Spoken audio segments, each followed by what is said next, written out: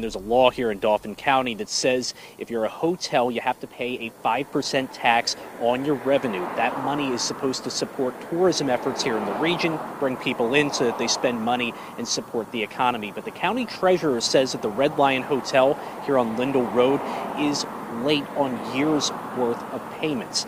Earlier today, County Treasurer Nick DeFrancesco says that the owed payments are worth more than $500,000 and date back to 2022.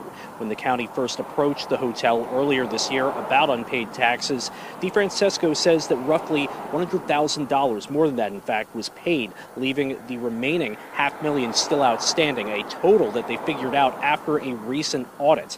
DeFrancesco says a lien is being pursued against the property owner to ensure that the tax dollars are paid up.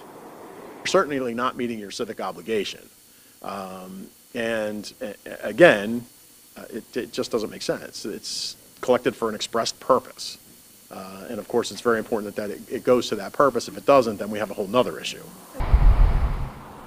Now, the money from the lodging tax is used to support the chief tourism organizations in Dauphin County, again, trying to get people into the area and support the economy.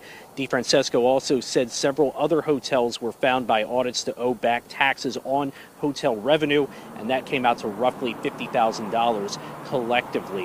Now, I did reach out to hotel staff and management to see if we could get some comment from them about the situation, as well as Sonesta, which acquired Red Lion Hotels several years ago. We haven't heard back from them, but we'll let you know what they have to say when they respond. In Swatara Township, Tom Lehman, WGAL News 8. All right.